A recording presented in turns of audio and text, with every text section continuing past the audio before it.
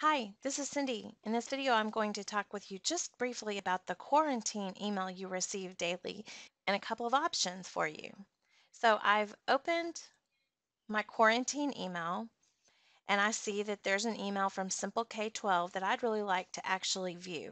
My first option is to click Release to Inbox. If I do that, that is a one-time action. It means it's going to take this specific email, send it directly into my inbox. It'll come in as a new email. I can read it and I can do with it what I will. This is not going to affect any emails coming from simpleK12.com in the future.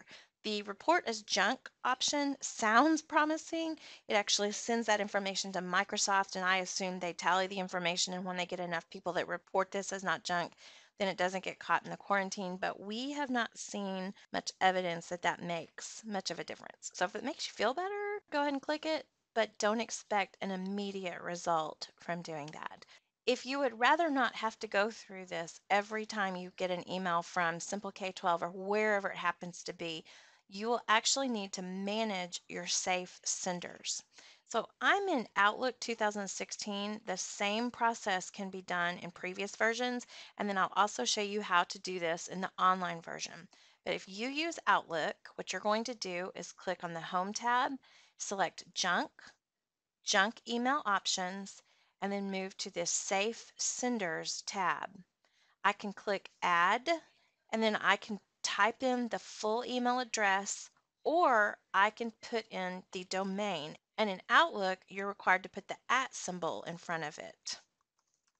So by putting at simpleK12.com and adding this to our safe senders list, anything that comes from that email domain is going to come directly into my inbox instead of getting stuck in my quarantine. So I would click OK, apply, and OK.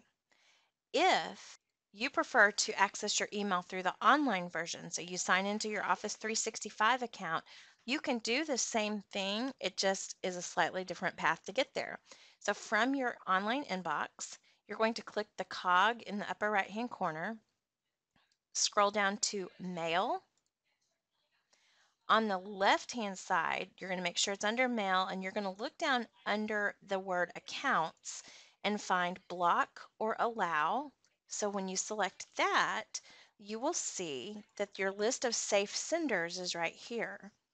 You can click into this box and type out the full email address if it's a specific email address, or you can also put the email domain here too, but you can't use the @ symbol. So you would just simply type simpleK12.com and either hit enter, or you can come over and click on the plus to add that to the list of safe senders. And you see it went right there.